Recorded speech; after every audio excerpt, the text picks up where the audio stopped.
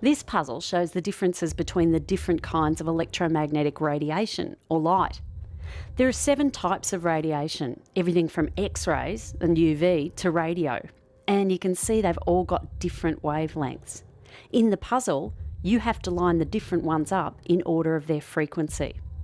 Frequency and wavelength are connected. The highest frequency waves always have the shortest wavelength. That's because all light travels at the same speed. So the closer together the waves are, the more of them that will go past every second. And that's all that frequency is. Gamma waves are the closest together, so they've got the highest frequency. When you select a type of radiation, the background view changes.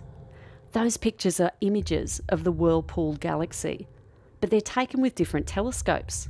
So this view is only detecting gamma radiation from the galaxy, and this view is taken with an X-ray telescope.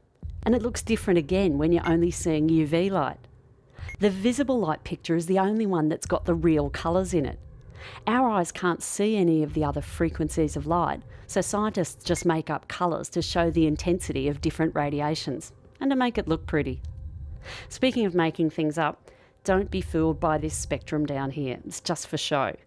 If it was a real electromagnetic spectrum, these gamma rays would be about 1,000,000 times closer together, and the radio waves would be about 1,000 times further apart.